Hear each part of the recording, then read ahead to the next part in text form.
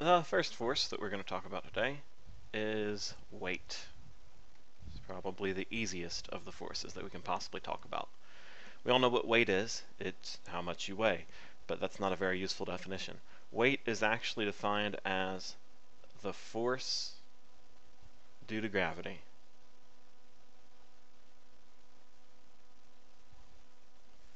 Alright, so if weight is the force due to gravity,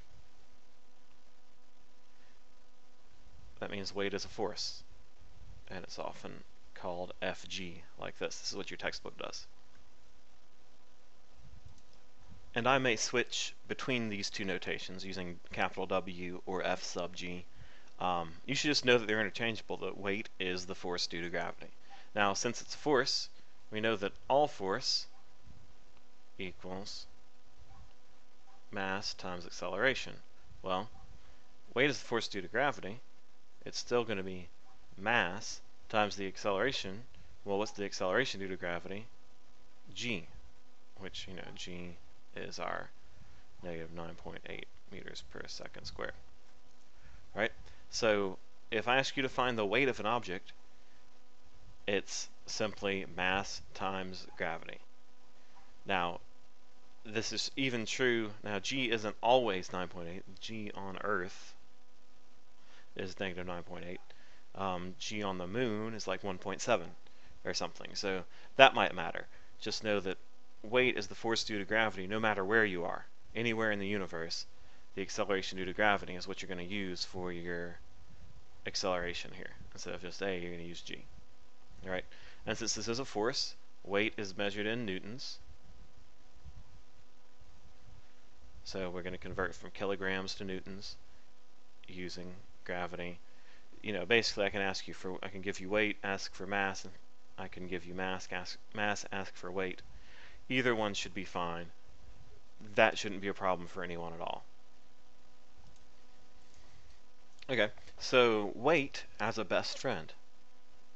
So imagine that, I'll undo that, maybe I can get a more. Imagine that we have an object resting on the ground. Maybe it's just some box or something. Okay, it has a weight. So there is a force pushing down. I will pretend that I just drew that straight down.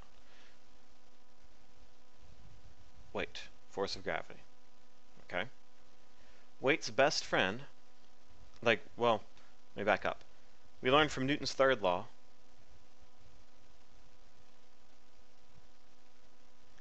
that for every force there's an equal and opposite force.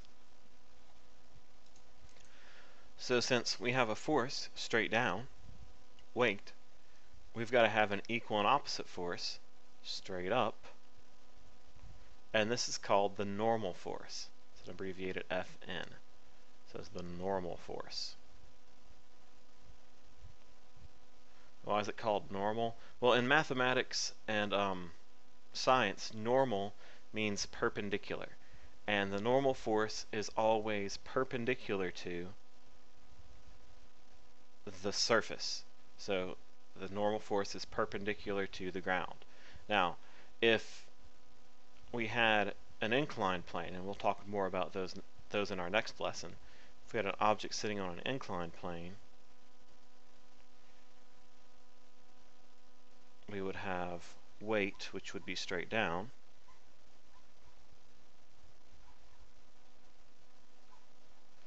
but the normal force is still going to be perpendicular to the surface, so the normal force would be off this way, and it wouldn't be as much as the weight. Now, think about that, because if you put something on a ramp like this, what does it want to do? It wants to slide down. And we'll talk more about what's going on with inclined planes next time, but as kind of a teaser, our normal force is just always perpendicular to the surface, no matter what. So if our weight is 12 newtons, our normal force will be 12 newtons in the other direction. We should probably make one negative for consistency. Alright, so if we define down as negative, which we usually do, then the normal force will be 12 units up. Force does have direction. It's a vector. So that's what a normal force is, and that's pretty easy. You just have to remember that it's opposite, that on a flat surface it's equal and opposite the weight. but it's always perpendicular to the surface on which something is resting. That's the normal force. So for our next force we need to talk about, let's take a moment. On the top of your desk, you should have some books. You probably have a physics book. So look at your physics book. And what I want you to do is I want you to push on your physics book with enough force, well, with the right amount of force that the book doesn't actually move. So I want you to apply a force, I'll call it force FP, force of push. Push on the physics book enough that it does not move, but yeah, and think about what's happening there while I draw a picture of a puppy.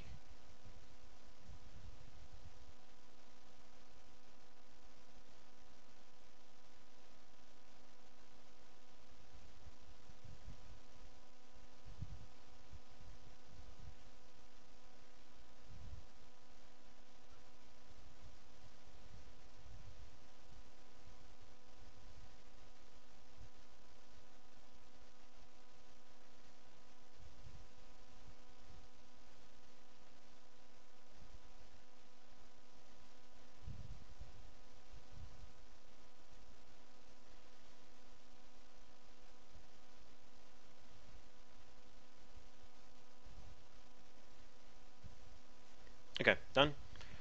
So let's think about this. Let me erase my puppy so you don't get distracted. Bye-bye, puppy. So let's think about this. You pushed on the book, but it didn't move. It's possible to do that. If you don't push hard enough, it doesn't move. So you're applying a force, but the book isn't moving. In theory, if there's a force, then there should be an acceleration, right? Aren't force and acceleration linked? So if there was an acceleration, if the book didn't start to move or it didn't change its motion in any way, that must mean what this really is this is net force. So there must be something that was counteracting your pushing force. And you might say, well, it's the weight of the book. No, that can't be right, because the weight of the book is in this direction. The weight is straight down. Down can't counteract left and right. Well, maybe it's the normal force. No, that doesn't work either, because the normal force is straight up. There must be some force this direction that is equal and opposite the force of you pushing on the book. What force is that? If you said friction, then you got it. This is the force of friction. Friction is basically a force that resists motion. It wants motion to either never start, or it wants motion to stop. It wants to make motion more difficult. So there are two types of friction. There are static and kinetic friction. Static friction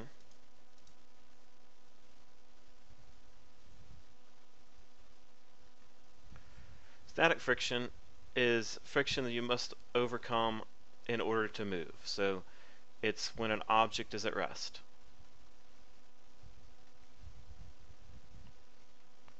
You have to overcome the static friction. So this was static friction that kept your book from sliding when you pushed on it. The friction was counteracting your push. Alright? There's also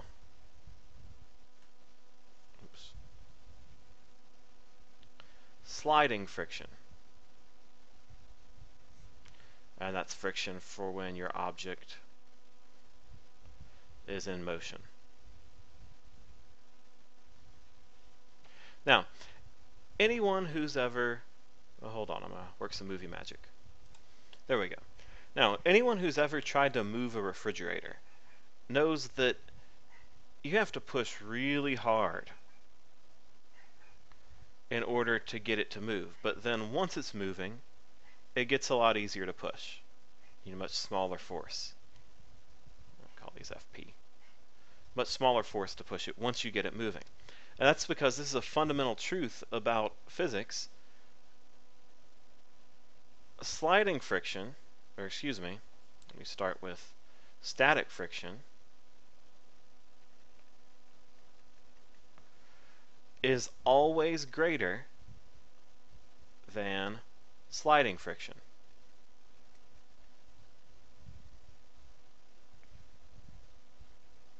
So once you can get something moving, like I said, if you've ever pushed anything heavy, you've noticed this. If you can get it moving, then it's much easier for it to keep moving. And I didn't know for years that this was actually a truth about the universe, but it is. Once you get something moving, it's much easier to push than to get it moving in the first place. So your force of sliding friction is always less than the force of static friction. That's something to remember. That'd be a good test question.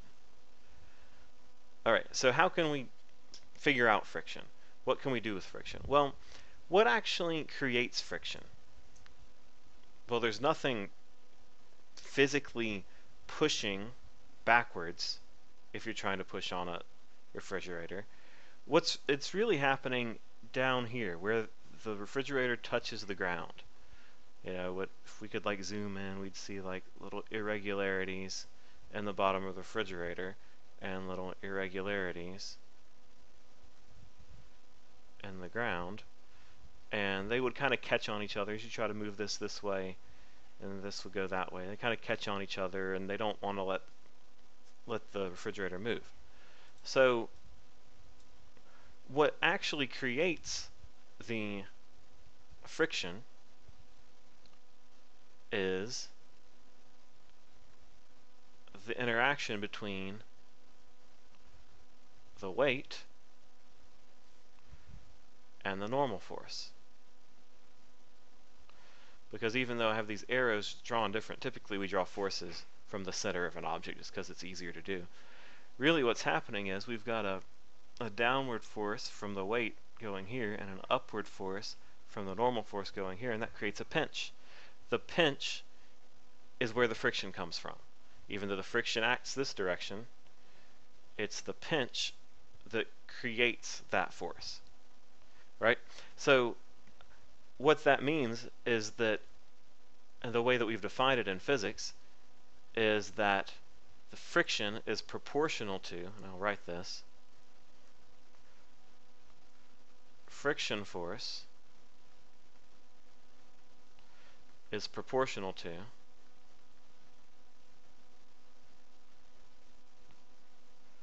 normal force.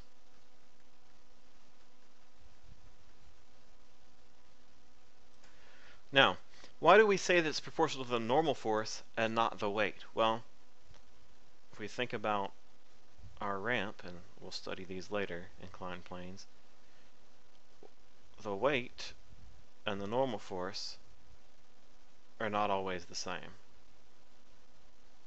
Okay? So they found by experimentation, by they I mean physicists, that normal force is what we have to worry about. Now, how can we figure out friction? Well, there's a very simple general formula that we can use.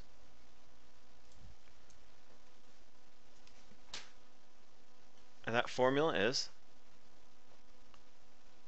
force of friction, F sub F, equals mu, so like a U with a tail in front, it's a mu, it's a Greek letter.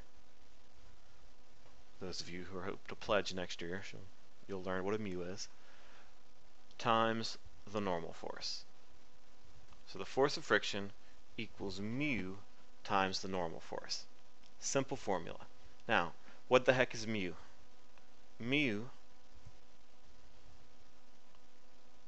is a very powerful Pokemon. Now, mu is something called the coefficient of friction.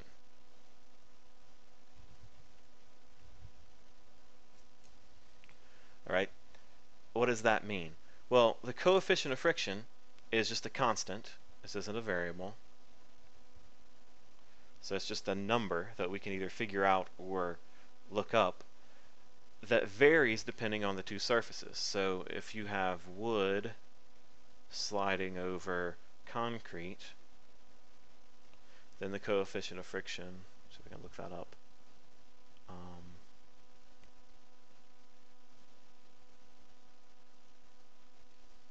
Would probably be, maybe we have 0.40. I don't know, I made that up. I don't know.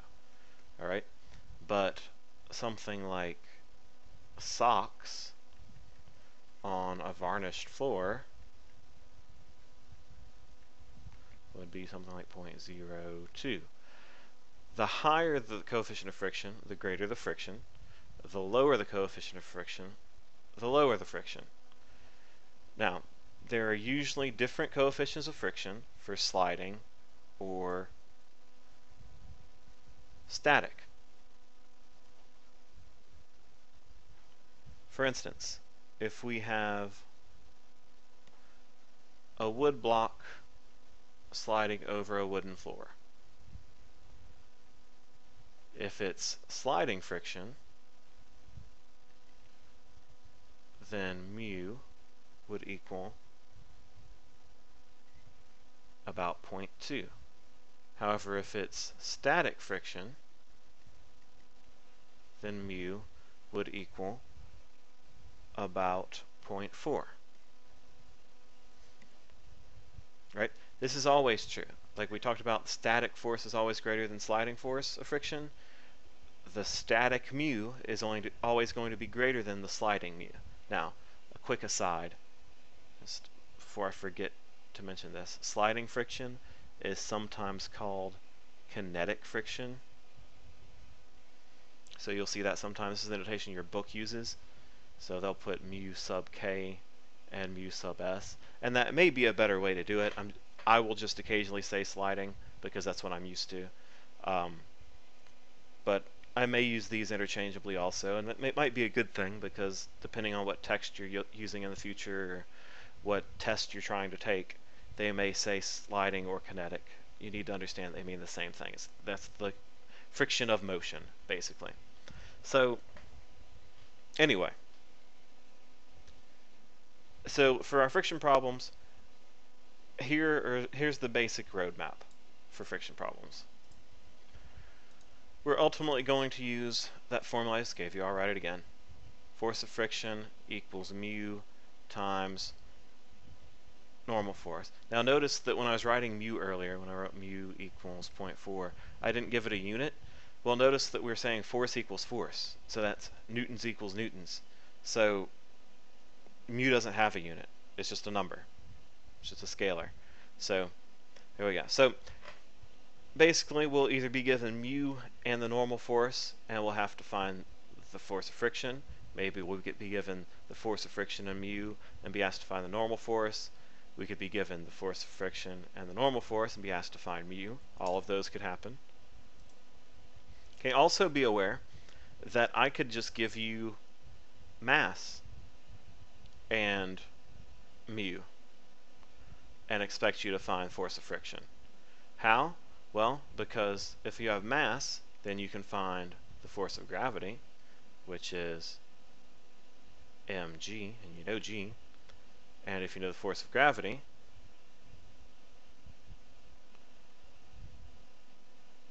that equals negative normal force. And since g is negative, we're going to get a negative force of gravity, so we'll get a positive normal force. So if you know mass, you can get normal force, which means you can get friction force if you have mu. All right. Now, like I said, you will always either be given mu or you'll be asked for mu. I'm not going to ask you to memorize any tables of mu or anything. If you look on page, what is it? Page 138 of your book, there are a couple of common ones listed there. I'm just going to provide you with mu in here. I don't think it's really useful for us to memorize those. But it may be useful for you to think about what's going to end up giving a higher mu and what's going to give a lower mu.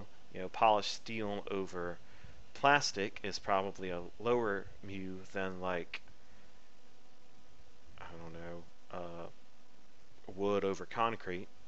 It's probably going to slide a little bit easier. So that might be something useful for you to think about. I'm not actually going to work an example for you here because this is a really simple formula. Just, if you know what normal force is, and basically that it's negative weight, and you know mu, it's really easy to find friction force, and you just rearrange this however you need to. So that's about it for today. Pretty simple formulas, basic stuff to remember. Please don't act like this stuff is hard.